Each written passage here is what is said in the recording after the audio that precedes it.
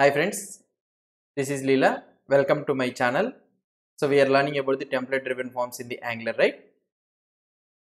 So far we have covered most of the concepts in the template driven forms. I think I have given all the information from the template driven form.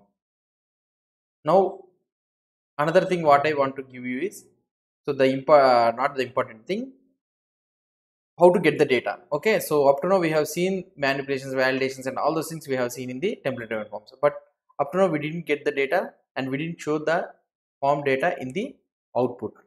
So let's try to do that simple things. I think you already understood how to get the data. Just we try to do the simple thing, and also we'll try to reset the form. Okay. So after submitting the form, I want to reset the complete form. How we can reset the form? So let's see. So here I am having the total form, right? So when they click on submit, I need to capture all the data. So what I will try to do is, first I will take submitted. So when the form is submitted, I will make this one as true. And what I can do is I will take one user object, so that in this one username I will be having, and email I will be having, and also gender I will be having, and the about I will be having. So I want to take all the each and value of the form data, and I want to assign it to this user object. So here if I want to assign it to the user object, I need to do the here in the form submit. When the user clicks on the button, I need to do this one. So what I can do is here form submit. So first one is this dot submitted is equal to true. I will make that this dot submitted is equal to true. So that means form has been submitted. So I made this one true. Now what I can do is this dot username. Okay, I want to highlight. I want to populate the username. Username is nothing but so this data. So this one I want to take. So how can I take that one?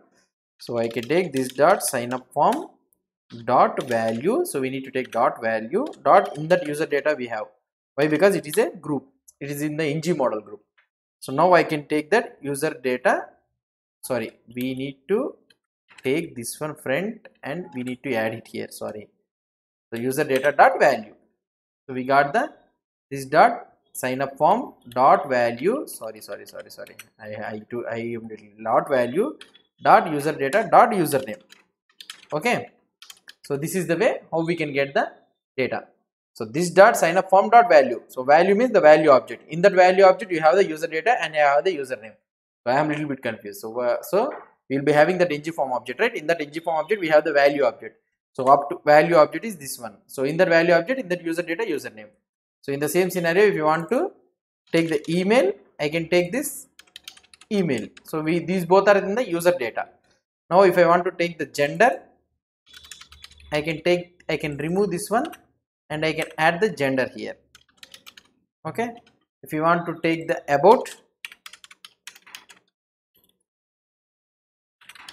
I can take this about and I can add it about. So these both are outside this one. These both are just ng model only.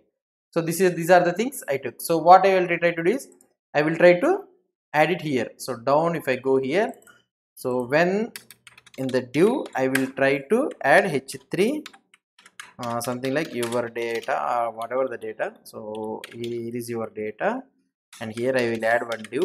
So here I will show the user. So this is nothing but user dot username. Okay, in the same scenario we will be having the email, user dot email. You will be having that user dot email, and we will be showing the gender, user dot gender, and last one is about. So we will be showing the about. When we need to show this data, so when the user is submitted only, we have already kept the condition. That is the reason I kept the submitted variable. So when the user is submitted only, we need to show the data. Now if I go here and if I add the data, whatever the data I want, okay, now a female or male I will use. So about, if I write anything and if I click on R, so here you will be able to get the user data. See, so in this way we can get the form data, entire form data from the template driven form. So just I didn't show you up to now this one how to get the form data, right? So this is the how we can get the entire form data. So this is the way we can access the each element like this. Okay, so that is the reason I have written each and every element like this. This dot sign up form dot value dot user data dot username. Now if you see here, so this is the form, right? Fine. So I clicked on submit. I got the data, but the data is still showing it here. How can you reset this form? So we can use something like set value, and you can take each value and you will be keeping it to empty. You can do that way also. But we have another easy, simple method, useful method. That one is nothing but this dot sign up form dot reset. You will be having a method reset. Okay. Now if you see here, if I go, let it refresh. After refreshing the form, now what I will be doing is, so I will write whatever the data I want, email, and here I can write the data, and if I click on submit, I got the data, and you see the data is, everything is refreshed, it's resetted. Okay, so this is the way how we can get the data and how we can reset the data in the template driven forms. So I think these are all the concepts that are in the template driven forms. I hope I have covered all the concepts in the template driven forms. So in the next video we will try, we will learn about the reactive forms, how to do the reactive forms. You'll see this is all about the template driven forms. So you can practice this template driven forms, and you can do the validations and all those things you can do with using this template driven forms. Hope you understand this concept of template driven forms. If you have any doubts or any suggestions, please post the comments below to this video.